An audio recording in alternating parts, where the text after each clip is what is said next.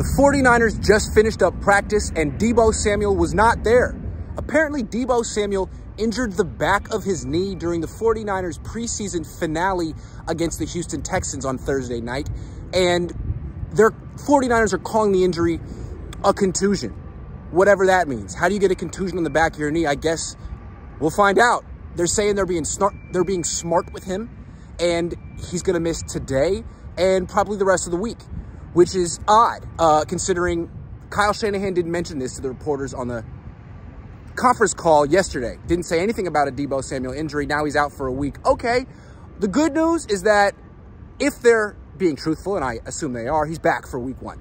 So this is a 1-week setback that he didn't need, because frankly, he was already playing catch up. He missed most of the offseason. It wasn't in his top shape. You saw him try to separate vertically, couldn't do it. But now he's hurt, should be back week 1. That's the main injury news of the day. In addition to that, Travarius Ward back from missing the last few weeks with a hamstring injury. Elijah Mitchell back from missing the last few weeks with a hamstring injury. Mike McGlinchey still injured. That's not great.